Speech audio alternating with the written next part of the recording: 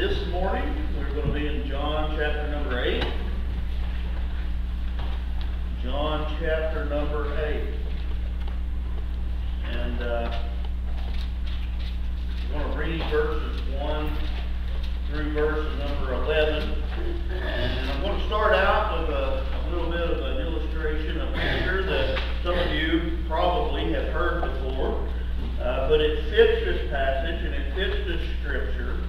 And it's a picture of a farmer that was down at his property gates. He was down at the fence, and he had painted a sign, an advertisement, so to speak, because he had some puppies. And he was nailing it onto a post on the edge of his yard. And as he was putting that last nail through the sign, he felt someone tugging on his overalls. And he looked down, and there was this little boy staring at him.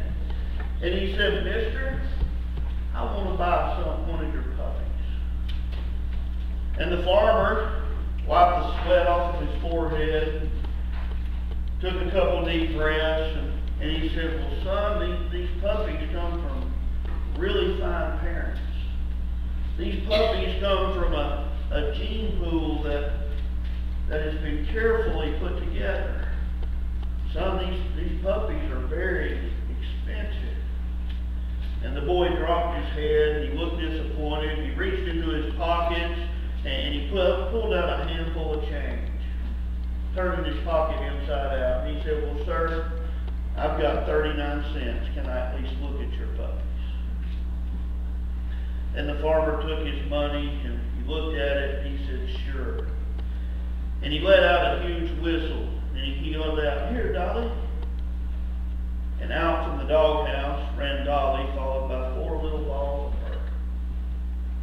And the little boy pressed his face up against the fence, and his eyes began to bounce and dance with delight.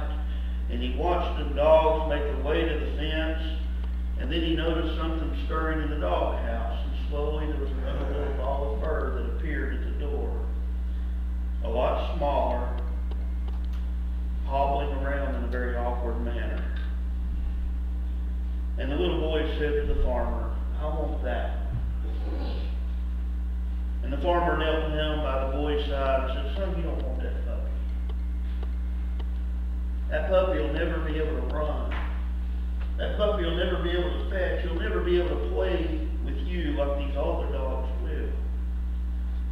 And with that, the little boy pulled his pants legs up and showed the farmer his false leg.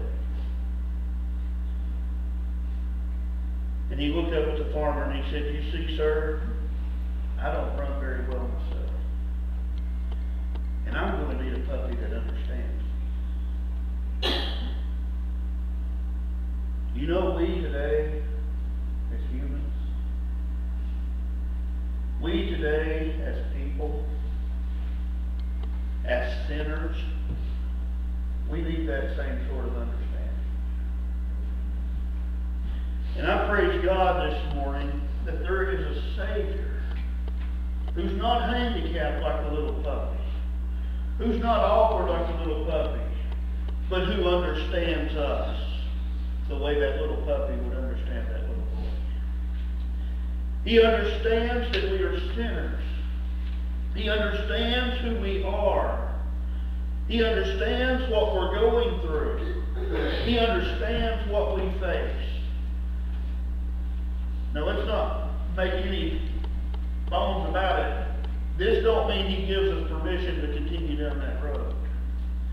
He's not condoning the sin and the actions of our life in any way. He is holy.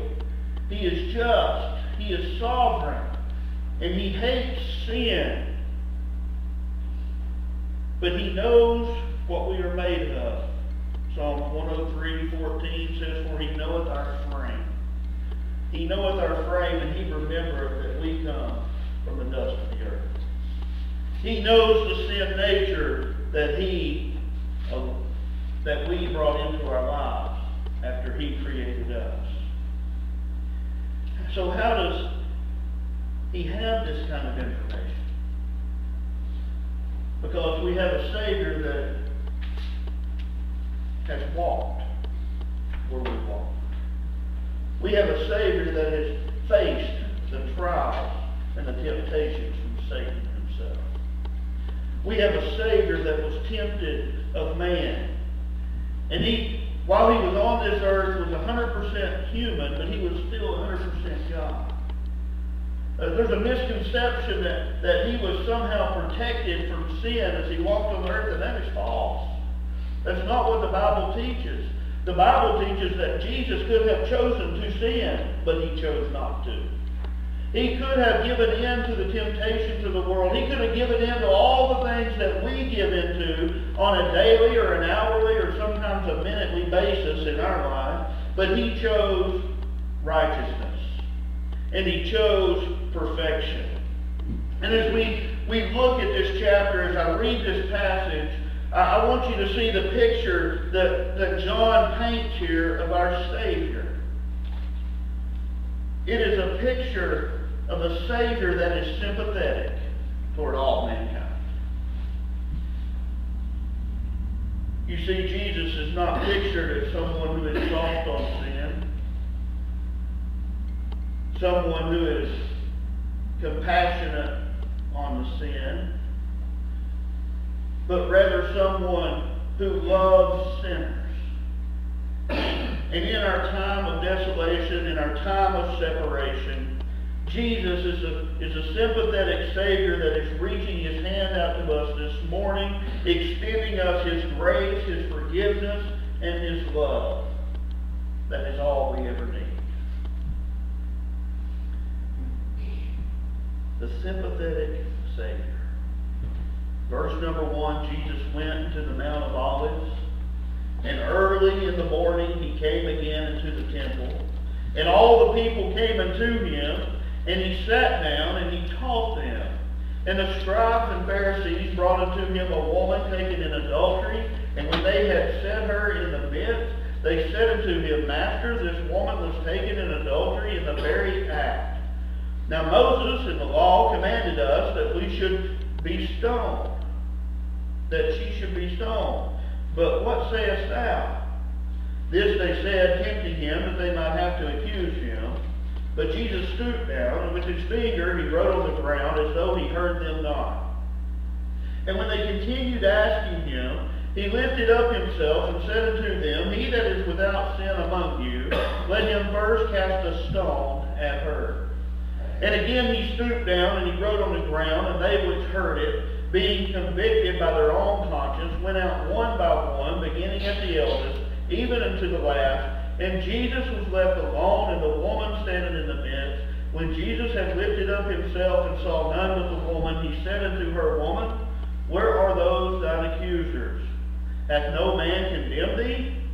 And she said, No man, Lord. And Jesus said unto her, Neither do I condemn thee. Go and sin no more. Let us pray. Dear Heavenly Father God, we do thank you for the day. I thank you for everything that you've given us. God, we thank you for the protection, the provisions throughout this week. We thank you for this church house that you've given us to come into and to worship you this morning. But God, I thank you that this church house is not the church.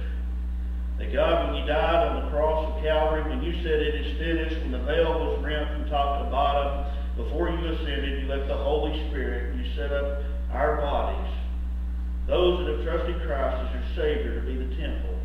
So God, I thank you for the church and every person that makes up your church. And I just pray that you allow us to come together to fellowship with each other today, that God will just put everything that is on our mind, that is outside of this passage and this scripture and you speaking to us into the back burner of our thoughts, so that we can focus on you for the next few minutes. God, allow us to see the sympathetic Savior. Allow us to understand more clearly how much you love us and just exactly how much you take care of us. God, may we be set free today. If there's any here that don't know you as their Savior, I pray that you convict them with the message of salvation, that they can know that they can receive you today, and that you will provide that salvation that you've already paid for. But God, maybe some of us today are living with a burden of guilt. Maybe we're living with a struggle that we're holding on to. And we just need to give it over to you. God, you can give freedom there as well. lead, guide, and direct us. I ask that you place a hedge of protection around our ministries. Be with our children's workers, our junior church workers, as they're studying your word in those classes. In Jesus' holy name we pray. Amen. Amen. So we've got this passage. We got Jesus. He's come back into the temple. And the men and the scribes and the Pharisees, they have brought this woman before him that they caught in the very act of adultery. They've essentially thrown her into the floor, and now they're questioning Jesus, saying the law that Moses gave us, the law of the Old Testament says that we should stone her. What do you say? The first thing I want us to take out of this passage is the fact that we do have a sinful woman that is before us. We have a person that has been engaged in the act of sin, that is caught up in the act of sin, and that sin has come to light. According to the narrative of this passage, she was caught in the act of adultery. She was guilty before the face of the Lord, and she had been found guilty before the face of the world and before the face of all people. Now we know that adultery is definitely a vile sin. Adultery is a sin that is not even really commonly accepted in today's standards, as accepting as the world is. It's something that is still looked down on. But we have to remember that James, chapter number 2 and verse number 10 reminds us that sin is sin. We're not just talking today as we study this passage about the sin of adultery. Unfortunately, that is a sin that runs rampant, but sin is sin. So I ask you, as we look at this today, that we remove the fact that she was an adulterous woman, but we see the fact that there was a sinner that was thrown at the feet of Jesus. And Romans 3:10 reminds us where we are. We were born with the sin nature. The Bible tells us that as it is written, there is none righteous. No, not one. Romans 3:23, for all have sinned and come short of the glory of God. Galatians 3:22, but the Scripture hath concluded all under sin, that the promise by faith of Jesus Christ might be given to them that believe. Before we go any further in this passage, I want you to see that woman. I want you to see Jesus, the scribes and the Pharisees, see her on the floor. But I want you to take yourself and place yourself on the floor. Why? Because we're all sinners. Because we all struggle. Because we all have come short of the glory of God. Proverbs 28, verse number 13, says, he that covereth his sin shall not prosper, but whosoever confesseth and forsaketh them shall have the mercy. And let's just get the elephant in the room out. Christians today are often accused, and I'm afraid it's all too often appropriately accused of not dealing with our sin. We want to look at the people around us. We want to point fingers at others that are struggling, others that have faults, and others that have failures, but we fail to deal with our sin. And that's exactly what some of the men in that group were doing. It's no different than us today. But we're guilty. We're just as this woman was. And the problem with most Christians today, and the problem with a lot of churches today, is the fact that we simply won't admit we're struggling with sin. Right.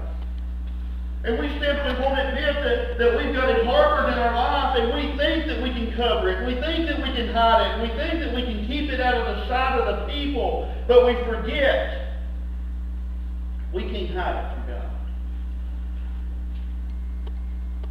So there she is. They brought her to Jesus. And she's most likely lying there in a shameful state. This is speculation, but she was caught in the very act. And we don't have any young children in here. Do you think they give her time to get dressed? Do you think they give her time to become modest, to drag her through the streets? Or do you think they took her up and they knew what the law said and they're going to get judgment because they're going to condemn and this is going to be the end, and we throw her at the feet of Jesus? She was probably most certainly humiliated by the public accusation. Her sin had been disclosed openly. Well, if we're harboring sin today, it's a shameful, shameful thing. The Bible tells us, be sure that your sins will find you out. And I don't know about you, I think I can speak for everybody in here. There's been times that my sin has been brought forward. It's not a joyous moment. It's quite embarrassing. It's hurtful. Luke 12:3 tells us, therefore, whatsoever ye have spoken in darkness shall be heard in the light. And that which ye have spoken in the ear in the closet shall eventually be proclaimed from the housetops. You can't hide it. So there she is, just like us, a sinner, separated from God in a shameful, shameful state. Revelations 20 reminds us that there's coming a day that there'll be full disclosure of our sin. There's coming a day when that final judgment is going to take place. So again, before we go any further in this passage, the challenge is, what is it that we need to deal with this morning? What is it that we've been hiding from our spouses, or our children, or our family? What is it we've been hiding from our co-workers, from our church, from our community? You might have got away with it up until this point with humans, but God knows about it. You can't hide it, and you can't run from it. You can't cover it up. Only He can forgive it, forget it, and bury it in the depths of the sea. But there's coming a day that there will be full disclosure of all sin on the face of this earth. It's best to take care of it now. It's best to take care of it while we have a chance. We see her sin, we see her shame, and then we hear of her sentence. The accusers were absolutely correct. They had appropriately brought the law before Jesus. According to the law, she deserved to die. But there was a problem here. And if you go to Leviticus and you go to Deuteronomy, the 20th chapter of Leviticus, 10th verse, Deuteronomy 22:22, you will see that the problem was, if she was caught in the act of adultery, where was the man? Where was the other party that they would have surely known was guilty as well? And the purpose of the sermon this morning is not really to identify the law and what the law says in the Old Testament, but it is to highlight that there were two people that were supposed to be put to death for this sin, but they had only brought one. Kind of makes you wonder if the man had been a part of the attack on Jesus. Maybe the man, and this is maybe speculation again, no biblical background, let's get our brains thinking. Maybe the man was part of that group that said, we got Jesus if we can just catch a woman in adultery. We can take her, we can throw her. I'll volunteer for you to find her guilty. Maybe it was one of the men standing there. Maybe they turned their back and allowed him to slip away. Maybe he was a prominent man, and they didn't want to embarrass him. And they knew that she wouldn't have a chance to talk because the law said she would die, and they would put her to death, and that'd be the end of it. The fact is, nobody gets away with sin. Jesus knew who that man was. Christians, we're not going to get away with it. It's real easy for us to get together and begin to talk about other people, or begin to point our finger at those in the church, those outside the church, those in the world, those in the community. To accuse them, to find fault in them, but fail to take care of our problem, first and foremost. Romans 6:23 tells us, for the wages of sin is death, but the gift of God is eternal life through Jesus Christ our Lord. Ezekiel 18:4 says, behold, all souls are mine. As the soul of the Father, so also the soul of the Son is mine. The soul that sinneth, it shall die. And that is God who has that possession. There's coming a payday that sin will have to be paid for. The only hope that we have is to run to Jesus. The only hope that we have is to find ourselves humbled and fallen at the feet of Jesus, at the foot of that cross, that he spread his arms and he took the nails and he took the crown and he took the spear. To be at the place that he shed his blood. It's the only hope that any one of us have in the world. He is the only way. He is the way, he is the truth, and he's the life. And no man can go into the Father except by him. You see these men, these scribes and these Pharisees, in their efforts to humiliate this woman, in their effort to discredit the Lord, they brought her to the best place possible that day. And it wasn't just the temple. They brought her to the presence of Jesus. You understand that? They brought her to the presence of Jesus. They brought her to the man who could deal with her past. They brought her to the man that could deal with her problems. They brought her to the very person that could make it all right. How about us? Are we thrown down at the feet of Jesus this morning? Is there some sin that we're harboring in our life? If we're at his feet, we're at the best place that we can be.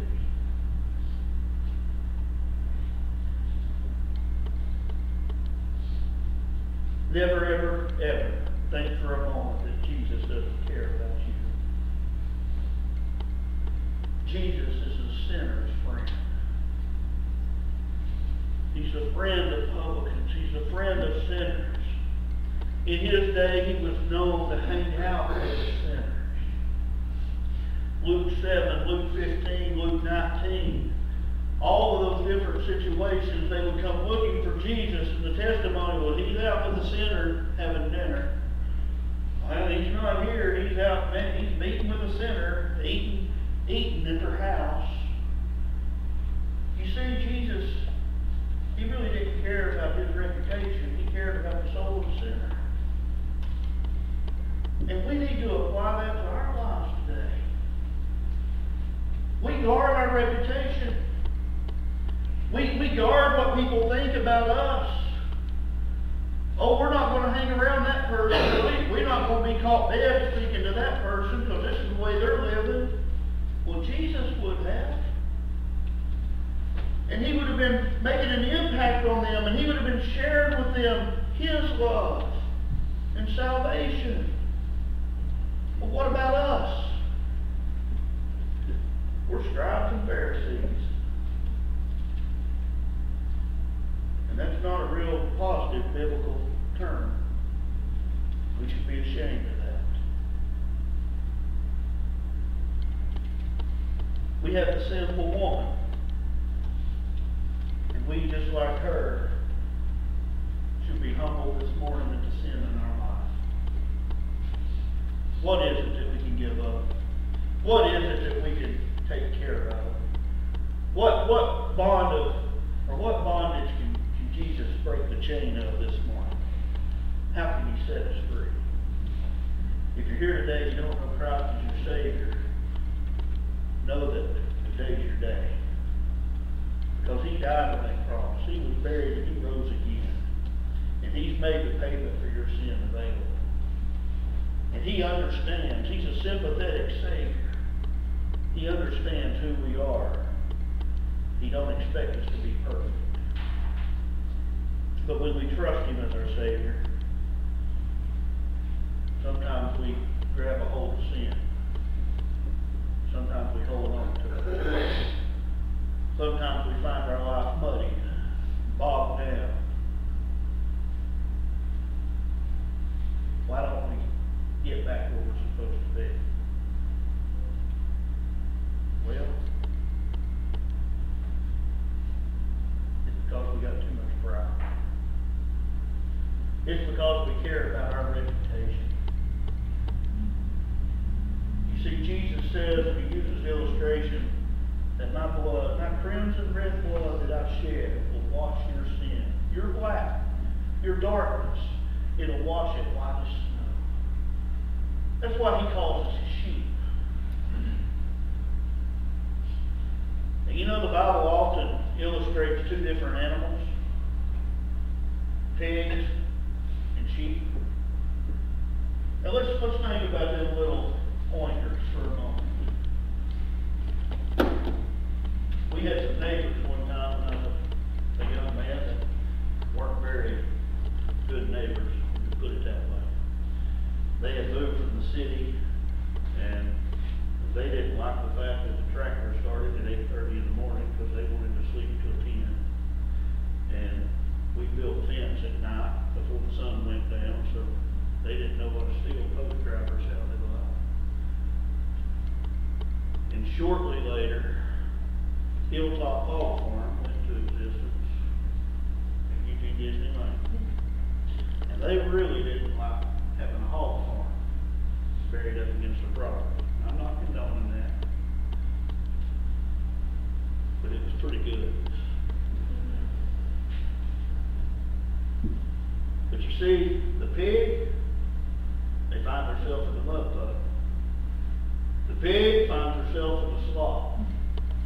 The pig finds herself covered with dirt and mud and wetness. And the pig essentially goes, I'm home, right where I want to be. But when that sheep tries to tiptoe through that mud and there's a little bit gets on his leg, what's that sheep do? He gets out of the mud. It goes to licking, and it goes to find clean water, and it goes to cleaning its fleece. The truth is, Christian, if you're living in the sin today, and you're living in the mud of sin in your life, and you don't want to get out of it, you might need to return to the cross and check your salvation. Because no more than a sheep wants to stay in the mud puddle, a truly converted child of God shouldn't want to continue down the road of sin when God points it out to them that it's wrong. That's where we're at. We're sinners. All of us. We're in need of help. And there's scheming critics around this woman. They have a plan. Their plan is to take Jesus and to put him in a position that he, if he simply let the woman go, then he would be seen easy as being on sin and not holding people accountable like the Word of God says he would do. And they could have arrested him for being in violation of the law. But if he gave up permission for the woman to be killed, he would then be accused before all of Rome. And it would have destroyed his reputation as a friend of sinners and publicans. They felt like they had put Jesus in a position that he had no wiggle room and he had no way to get out. They had him. That was their scheme. And these religious men are no different than, I'm afraid, the majority of people today that claim Christianity. You see, them men that day could have cared less about that woman. They didn't really care about the sin she was involved in. They didn't care about her soul. They didn't care about her eternal destiny. The only thing they cared about was pressing their agenda and breaking down the righteousness of Christ and ruining his testimony. And things haven't changed. Scribes and Pharisees are still alive today, and they're present within many of God's churches. We have people that attend on a regular basis across this world that have a plot for their own agenda and not what God wants them to do. They're focused on what they think or what they see needs to happen. They're focused on the worldly things or the secular things, and they don't care about the same things that them men should have cared about with that woman that day. They don't care about taking a stand against sin. They don't care about taking a stand for God's Word. They don't care about the eternal souls of men and women that are headed to their eternal destiny of hell this morning. They only care about what they want to see accomplished and what they want to be given credit for. You see, they had a problem that was up against them, and that problem was they weren't facing an ordinary man or woman like you and I. They were facing the King of Kings and the Lord of Lords. They were facing Jesus Christ. And he simply refused to play by their rules. And when they tried to stump him, and when they tried to trick him, they discovered that they had met their match. And I'll tell you, if you're in a church today, if you're listening in another country on another internet where we post this on YouTube, if you're working your personal agenda, if you don't care more about souls and standing on God's Word and God's premises and standing against sin, you've met your match. You're wasting your time because God's going to take care of it. Verse 6 shows us that Jesus ignored them. They were talking to him. This was a huge matter, and he just knelt down and paid them no mind, as if they weren't even there. He had no use for their pettiness. He had no use for their lack of love for sinners.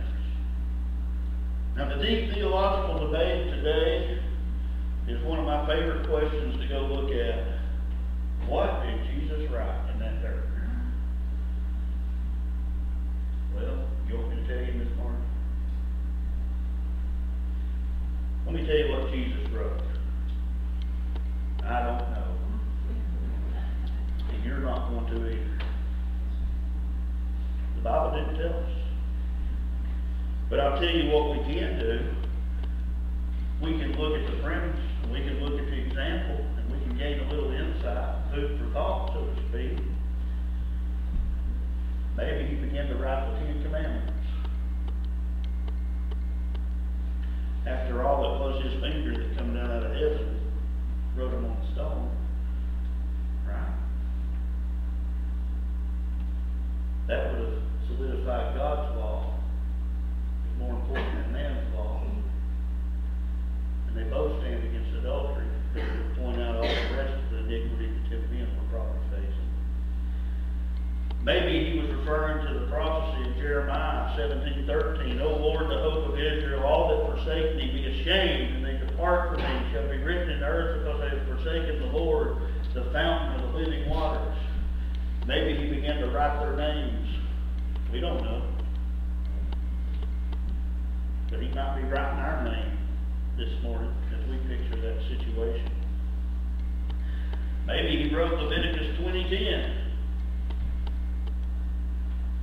And the man that committeth adultery with another man's wife, even he that committeth adultery with his neighbor's wife, the adulterer and the adulteress shall surely be put to death. Maybe he called that out to their attention. Maybe he wrote the name of all their girlfriends in the sand. Maybe he drew a circle, showing that here's a starting point, and you'll eventually end up right where this woman is. Maybe he started drawing arrows to point out guilt. We don't know. But these are all things that Christ has done for me to show me where I'm wrong. Whatever the Lord wrote on the ground, it got their attention. You know, God knows how to speak to our hearts this morning, just like He knew how to speak in that day. And we often say, but the Lord don't speak to us today, and we don't hear Him. Well, they didn't hear Him either. And that was way back then. God knows how to get our attention. And if He's getting your attention this morning, you got two options. You can submit to Him, or you can continue to stand against Him. One's dangerous, and one will change your life. I suggest you submit to Him. Repent. Come to Him. How much better would it be for us to come to Him by faith? For us to fall at His feet, do business with Him, than have Him expose us. Because all sin will be exposed. Verses 7 to 9, they were exposed. He said, "You that is without sin, go ahead and pick up the stone and cast it at her." You first pick up the stone and cast it at her. Jesus wasn't requiring that any of them be sinless when He made that statement. I think Jesus, and if you look at that word and you study that word, Jesus was requiring that they not be hypocritical, and that they truly love Him, and that they truly be serving Him. If Jesus required every person to be sinless and pass judgment, He would not come in condoning the law and man to be carried out, because none of us would ever be able to carry that out. But Jesus knew their heart. We spoke last Sunday night of who died and left us judge. Because the world wants to say, "You're not my judge, and you're not this, and you're not that." But God died, Jesus died, and left us judge when it concerns people within the church. And we are to police each other, and we are to assist each other with the right spirit. A spirit free of criticism, but a spirit of compassion and a spirit of restoration. That's what Jesus is referring to here. Them men didn't want to see her changed. They wanted to see her put to death so they could blame Jesus.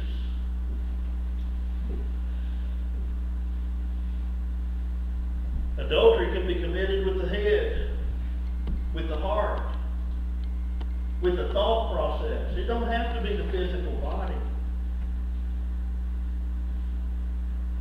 And at this point, the shouting stopped, and all that could be heard was the sound of their rocks hitting the ground. Not thrown at the ground, dropped. Because they had begun to be exposed.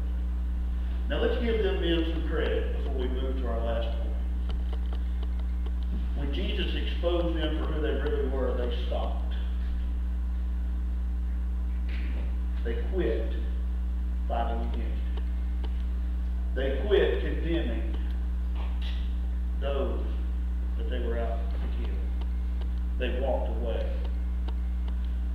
One of the hardest things that we can do, one of the hardest things that we can face ourselves today is the reality of who we really are. The inside man that nobody knows but God Himself. The sinner that struggles. The hardest thing that we can face is to say we have a problem. And that problem is sin. God, I've got a problem. I've not been focusing on you first and foremost. God, I've allowed finances, or I've allowed politics, or I've allowed family, or I've allowed school, or I've allowed all these many avenues that we have today to infiltrate my life, and it has taken away from the stand that you have called me to stand on. God, I've got a problem. That is the toughest thing for us to deal with this morning. Wrapped up in pornography, wrapped up in drugs, wrapped up in alcohol, wrapped up in tobacco, wrapped up in whatever the problem is that God has showed us is wrong. The toughest thing that we can do is to face ourselves and say we've got a problem. But when God shows that to us, we need to act like these men. We need to drop it. We need to understand that we are sinful. and that we can do something about it. Why? Because we have a sympathetic Savior. I think about Paul that rode to Damascus. All the things he'd done to harm the church and stand against the church. God confronted him. And God exposed him. And Paul became converted. That day, he changed. How about us this morning? Yeah, we're a sinner. We're thrown at the feet of Jesus. But I'm sure we can probably all attest that there's a time that we stood in the crowd with the sinners and the publicans. And God's exposed us there too. Are you going to continue to fight against it? Are you going to continue to go down that road? Or are you willing to give it up? Jesus is the only one that can deal with man's problem of sin. And that he desires to do this morning. He's a sympathetic Savior. In verses 9 to 11, the Bible says he stood up and he faced her. You know, Jesus didn't give them the time of day till the last person had walked off. He remained humble below. It's kind of a picture of that woman laying on the floor, maybe. And Jesus said, these men are not going to stand over you alone. I'm going to kneel down and get between you. And when all of them are gone, I'll stand up and face you. You see, he really is an intercessory God. He really does desire to make intercession for us. And when that brass rock hit the floor, he stood before her. The only one that was ever qualified to take that stone and cast it, stood before her. With her standing before him in guilt. She was facing the ultimate judge that day. She had reached a point in her life where it was just her and Jesus Christ. If you've got sin in your life today may be that day where you reach the point that right now, even though there's many in this room, Jesus may be speaking to you personally. It may be you and Jesus this day. It's always going to come down to us standing before Jesus, giving accountability for our sin. And we can know that Jesus has given us every opportunity to come to him. But what have we done? We'll either receive him or we'll reject him. We paved the way for eternity.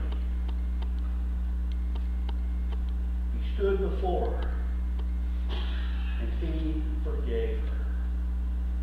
He forgave her.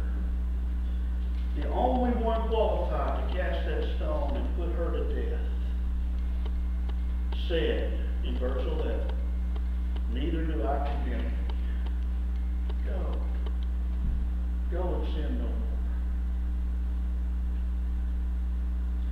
The religious men had condemned this woman. They had considered her. They had written her off as being nothing but good for death.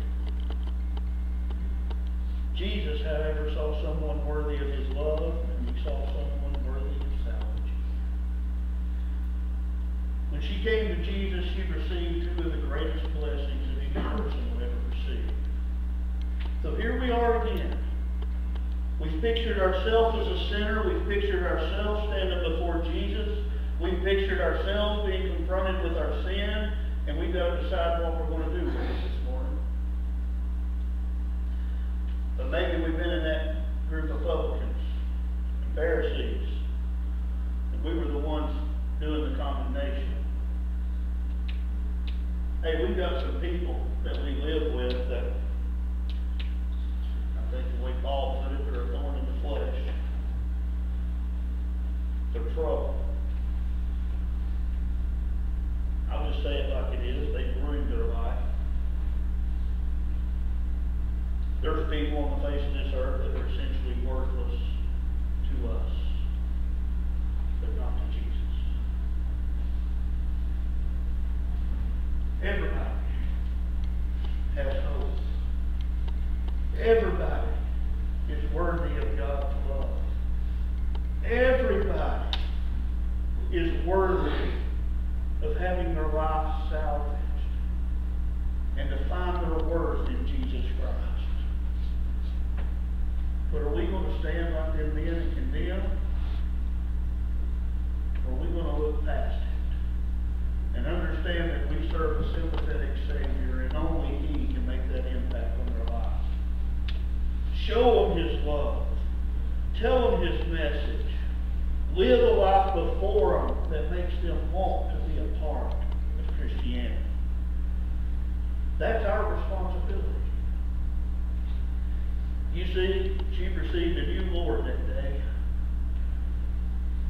The Lord of this world had taken a sidestep, and the God of the universe had infiltrated her life. That can happen this morning if you don't know Christ as your Savior. Through faith and by His grace, through the shed blood of Jesus, you are saved today. And once you've received a new Lord, you've received a new life. Old things have passed away. Behold, all things become new. That drug-addicted alcoholic can become a sober, coherent servant for the kingdom of God. That adulterous man or that adulterous woman that has no loyalty to mankind can become loyal to God and become a great servant for God. You, me, we have hope. Jesus specializes in taking wasted, ruined lives and saving them by His grace and restoring them to usefulness. And that's what He wants to do this morning. In conclusion, as Miss Margie comes, maybe like this woman that we've seen in our text today, our life has just been wrecked, mocked, and ruined by sin. Maybe we've been hurt by the religious crowd, the Pharisees, the scribes. Do we need to find the compassionate, sympathetic Savior? The only one that can make a difference in our lives. The only one who can make everything right. He can deliver us from our bondage today. Jesus can set us free. He invites you to come to Him today. He invites us to take any issue that He might have pointed out in our lives and to settle them at His feet. Bring them to the foot of Calvary. Bring them to the Savior and allow Him to take care of them forever. Will you simply surrender your life to Christ this morning? Every aspect of it. So that we can understand how sympathetic of a Savior we serve. God loves us. God loves us. God loves us. Each and every one of us. God loves us. You are worthy. You are worthy. You are worthy because God loves us. You have hope. You have hope because God, the sympathetic Savior, is our hope. Let us pray. Dear Heavenly Father, God, thank you for showing us how much you love us. God, when we find ourselves cast down at your feet, may we understand, Lord, that as long as we have breath to live on this earth, you died for us. You desire to see us saved, delivered, and set free. God, may we just take the sin that we've allowed to be a part of our life, may we cast it before you. May we just ask you to forgive us, to cleanse us. May we not continue to stand against you. May we focus on you first and foremost. May we serve you exactly how you've called us to serve you. May we not be found as hypocrites any longer, but may we be found as truly searching our soul and surrendering our life to you, living for you under the pretense of your word and your commandments and your precepts. God, if there be anyone here this morning that you convicted their heart that they've never trusted you as their Savior, that they've never received your gift of salvation, God, just allow them to understand today that they're headed for an eternity in hell. But you paid the price that they don't have to go there. And if they'll confess with their mouth and believe with their heart that God raised from the dead, the Bible says thou shalt be saved. And it is your will for us to come to know you as Savior today. God, I pray that you don't let them rest. I pray that you don't allow any person or anything or any thought to hinder them from coming to you this very moment, doing business with you. God, if you put anything else in our heart, just allow us to use the altars during this time of commitment. Allow us to search our soul and to walk out of here a changed man, woman, boy, or girl, so that we can serve you better. May we share the love of